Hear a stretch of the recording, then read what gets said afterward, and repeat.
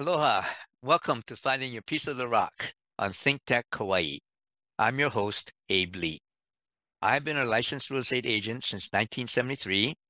I'm the owner of Century 21 iProperties Hawaii and work with close to 100 wonderful agents in real estate sales.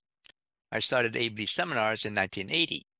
I have taught over 10,000 students to get their real estate licenses and have taught continuing education classes for licensees to renew their license every 2 years.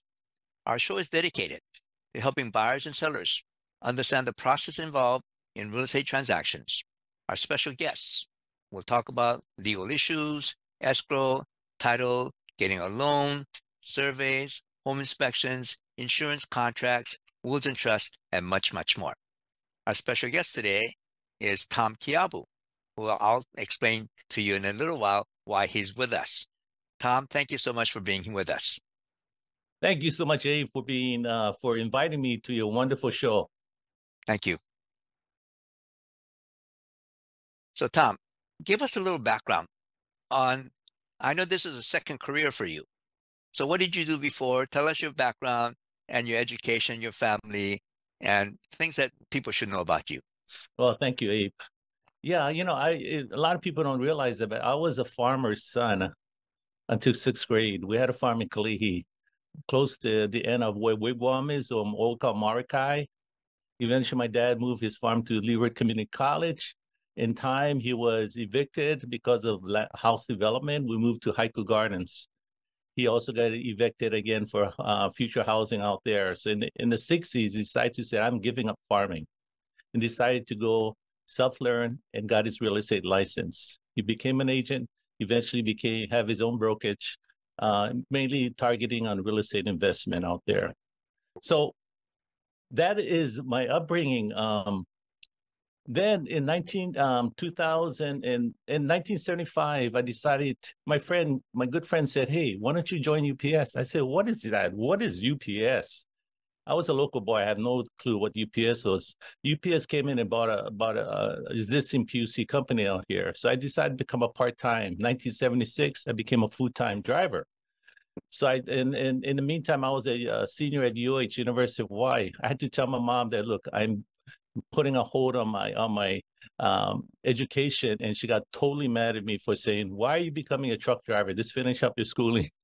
And I promised mom that I would finish up my schooling. Well, I became a full-time driver. Eventually, in the meantime, I spent 3 years going through weekend classes and night classes in order to get my degree, finally getting my degree 3 years later.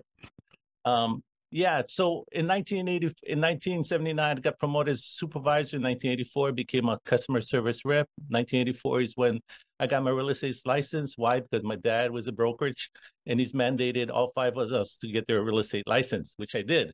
There was a path, there was a career path to determine which way do I go. Do I become a full-time real estate guy, or do I become a UPS supervisor or a career in UPS? I decided to go as a UPS career. Why? Because my dad worked 24/7, constantly getting phone calls of renters calling in day and night. So I said, forget it, I'm going to UPS. Realizing UPS is also 24/7, where you work on weekends, you take phone calls, you read emails, et cetera, et cetera. Well, that was my career through the next until 2016, when I finally retired at UPS. This simply overseeing Hawaii, overall the operations. Funny point is that in 1976, when we first got our packages, we had 2,000 packages, 25 drivers, 50 employees. By the time I retired in 2016, we had over 32,000 packages. We contacted 22,000 stops every day, 150 drivers, and over 600 employees. So what's the story behind this whole thing is that I do realize that employees make the difference. If you take care of the employees going to take care of the customers. That's how you protect your brand. So it was an exciting career for me. Finally, in 2019, I decided to go back into real estate. Why? I did not want to go back to work after retirement because I was simply burned out from corporate. My friends kept telling me how to get my kids back home. How to get my kids back home that went to the mainland, got the college degree, and decided to stay there, and now they want to come back home.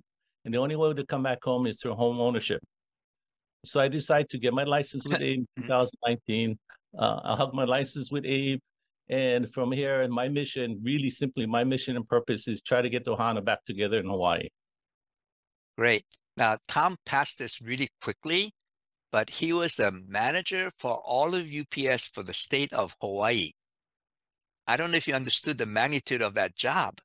So how long were you the head for UPS in Hawaii? Well, I was a division manager in 1989, overseeing the entire operations. And Wow. finally, in the last 5 years, I oversaw the staff too. Okay. Uh, so I was very blessed and fortunate. You worked hard. I give you credit. So when Tom took my real estate school, I knew the Kiyabu name. So I said, hey, is so-and-so your brother or sister? Go, yeah. And then I said, oh, I taught your nephews and nieces in real estate classes. So I knew the Kiyabu family really well, except I didn't know Tom. So we got the chance to meet with him. And of course, he joined us. So I'm very, very grateful for that. So Tom, let's get into this passion of yours. You said that your motivation is helping the younger kids to come back to Hawaii and be able to afford a home. So what led you to that?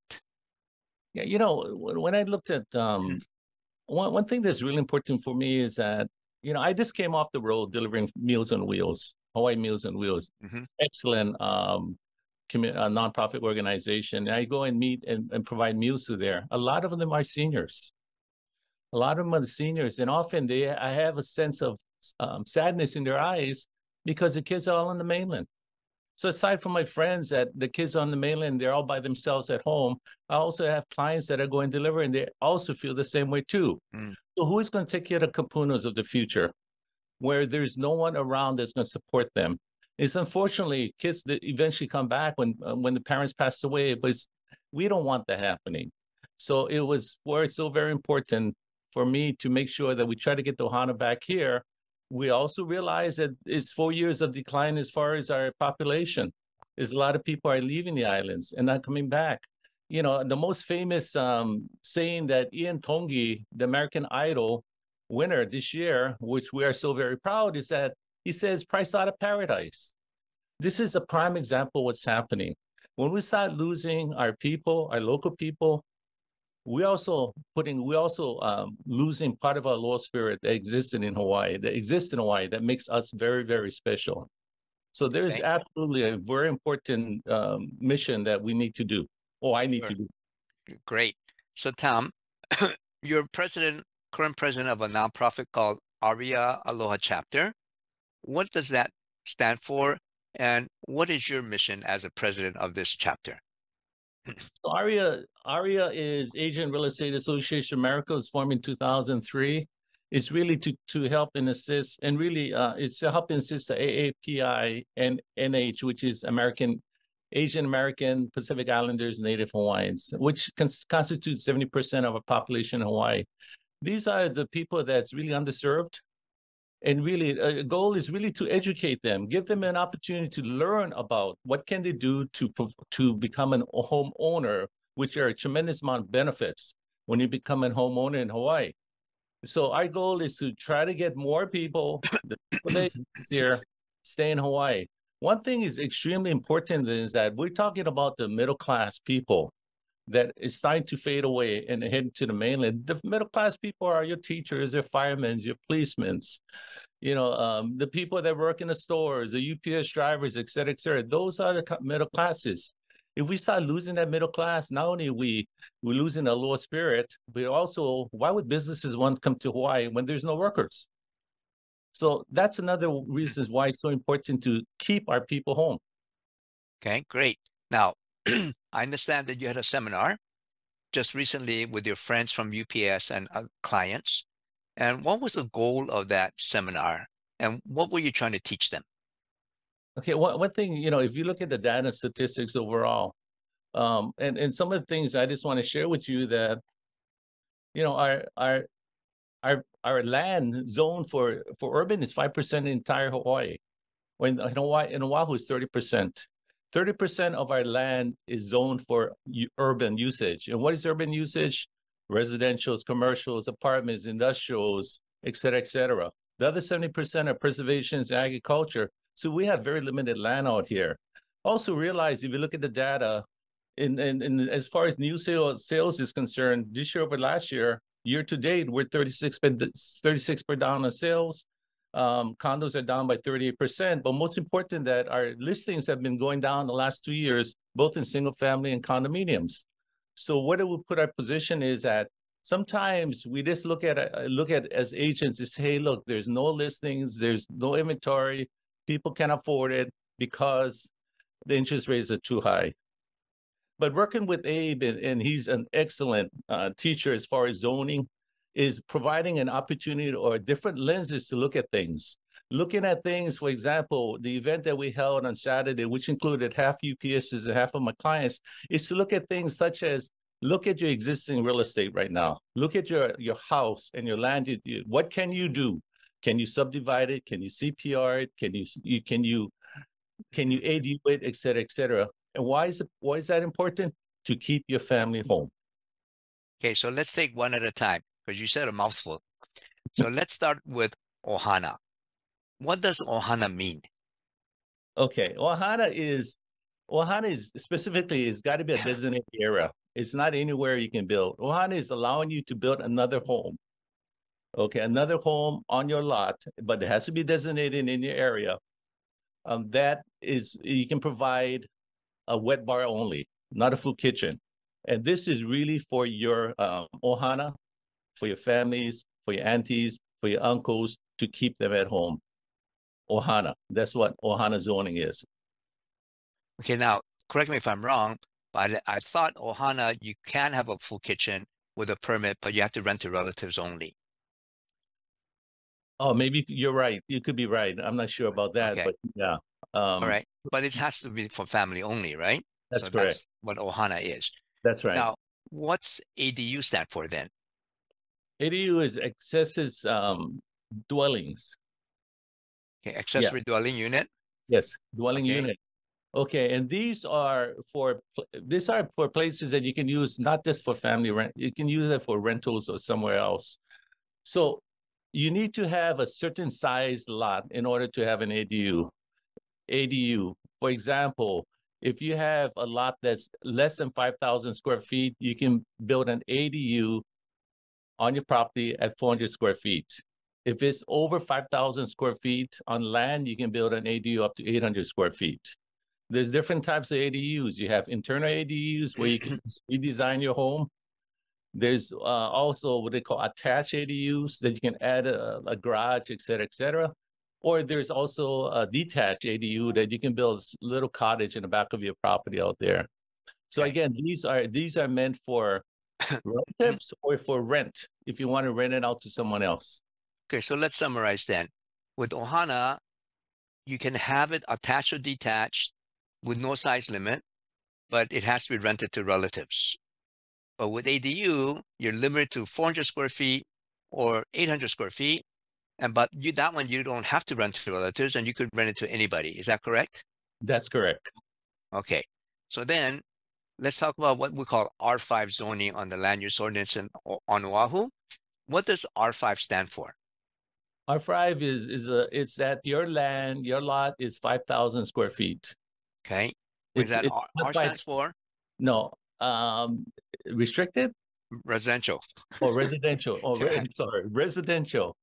That your lot needs to be at least 5,000 or greater.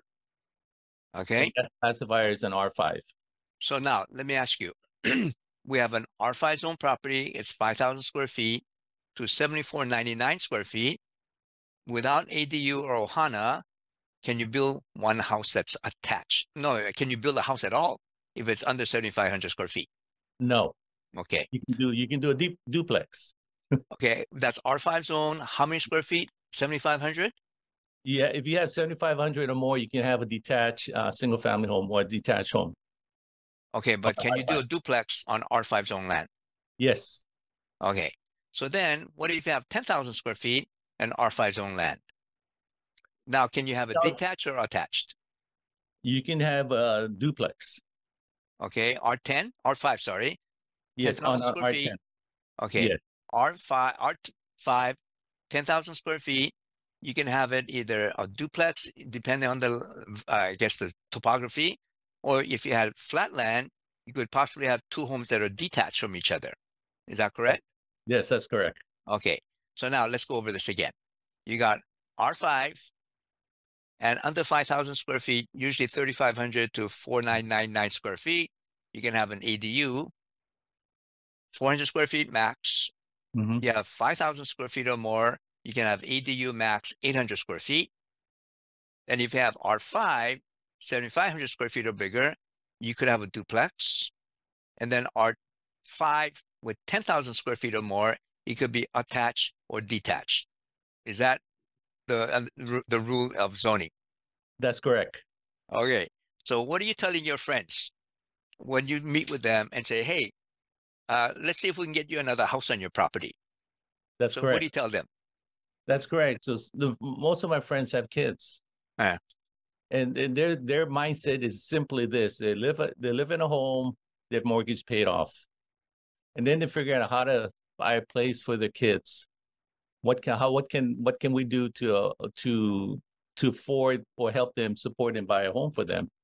I'm also making them come back to their home or to their family estate and says, look, these are things that you can do for your home. It's not simply buying something outside. Why don't you do something inside within your lot based on the zoning? Whether it's an ADU, which is age in place is great for grandparents, or to have a separate single family home or a duplex. Keeping the family together. Not only that, you also can create it into a passive income where it will support you as you retire in time. Okay. Now, I understand that all of these ADU, Ohana, duplex, two homes, you have to get what they call a sewer adequacy form approved. Tell us about that. So, thanks. You just went through one. Yes, I did, and I thought there was an opportunity to have split the $21,000 lot into two separate lots and sell it separately.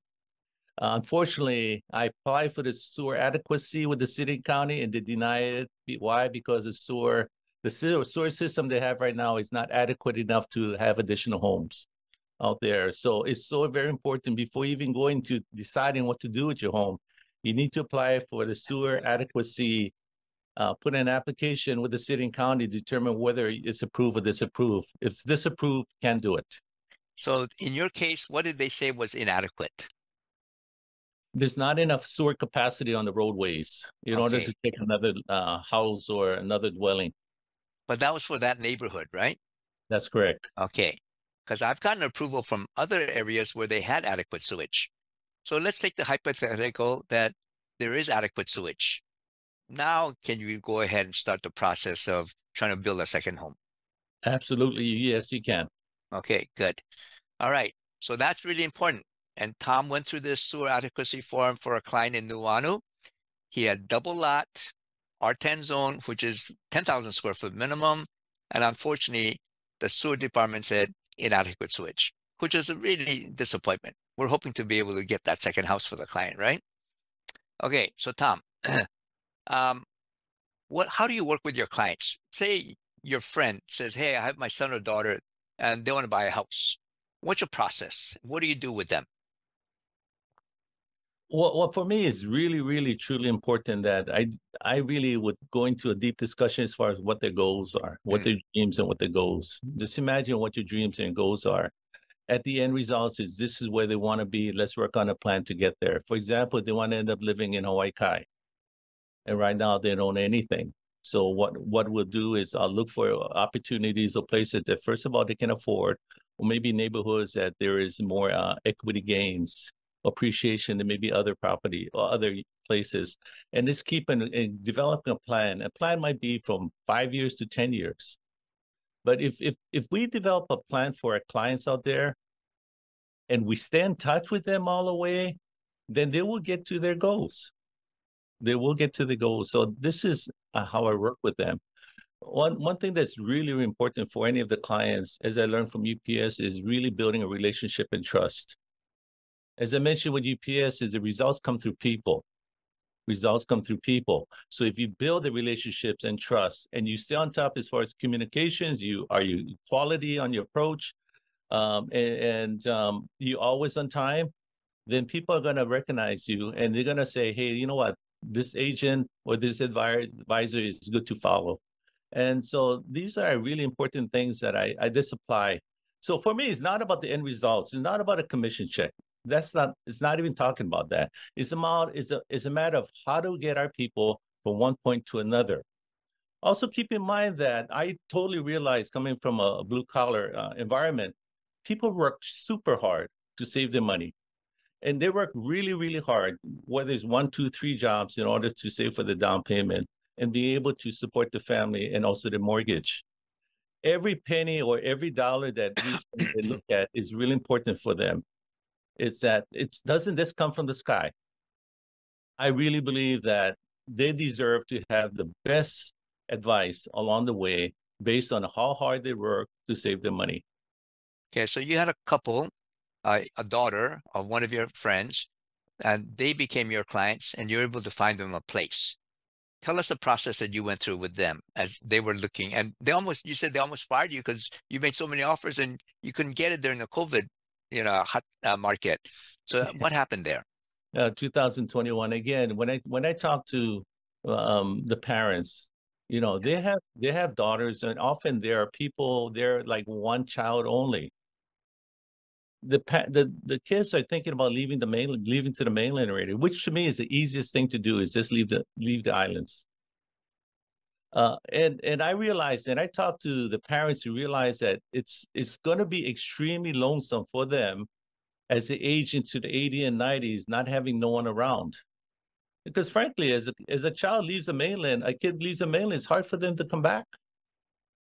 Because the gap of, as far as affordability between the days or the years that go by, is going to be so large that it's going to be almost impossible to afford anything in Hawaii. So I've talked to the parents. The parents is kind enough to at least help with a deposit or down payment.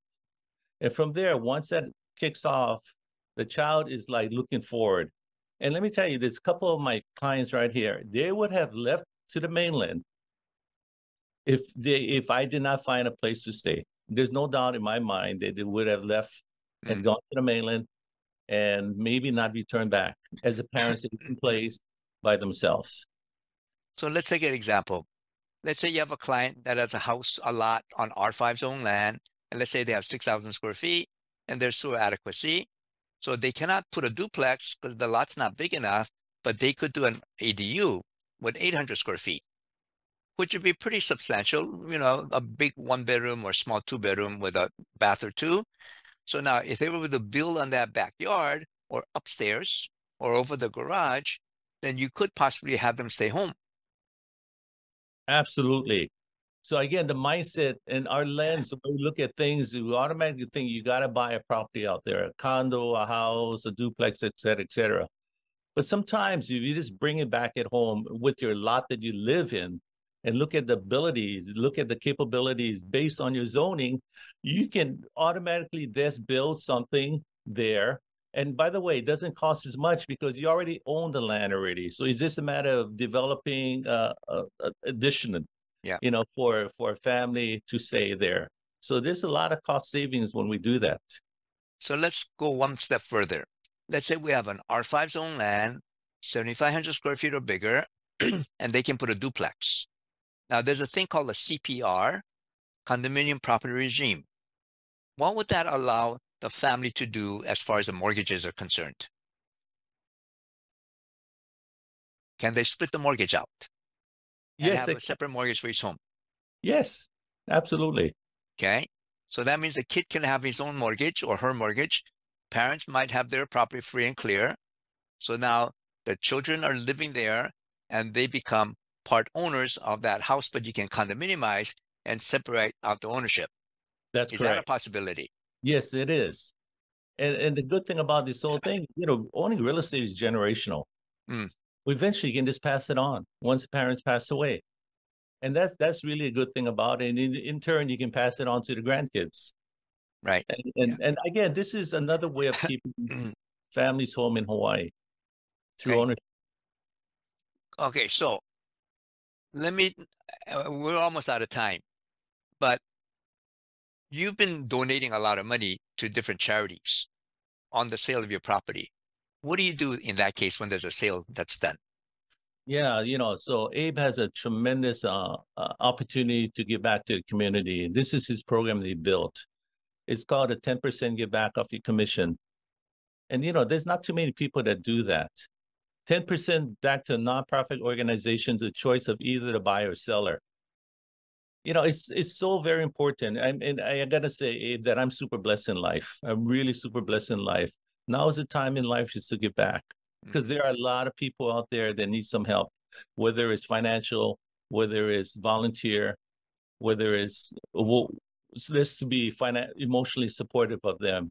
I see it. You all see it. We need to help our kapunas out there.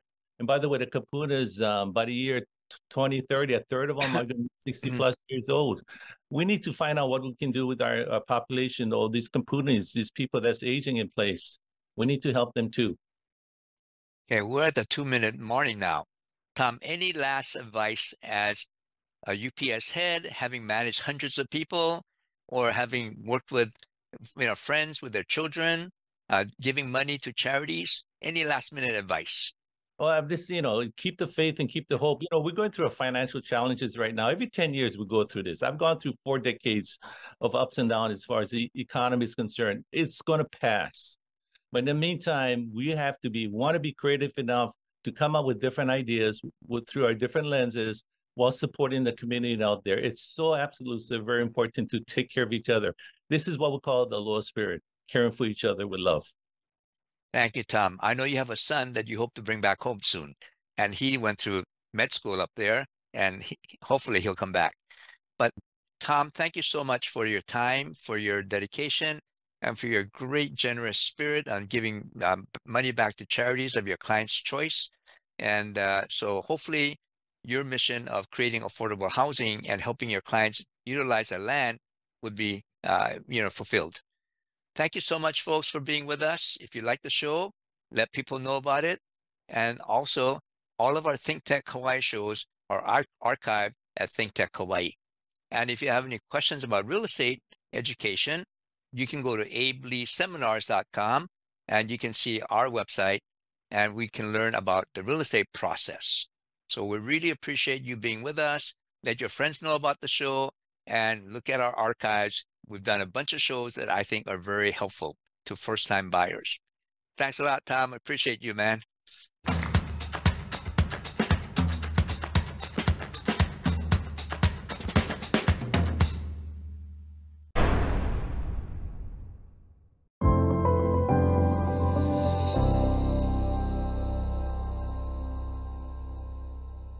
Thank you so much for watching ThinkTech Hawaii. If you like what we do, please click the like and subscribe button on YouTube. You can also follow us on Facebook, Instagram, and LinkedIn. Check out our website, thinktechhawaii.com. Mahalo.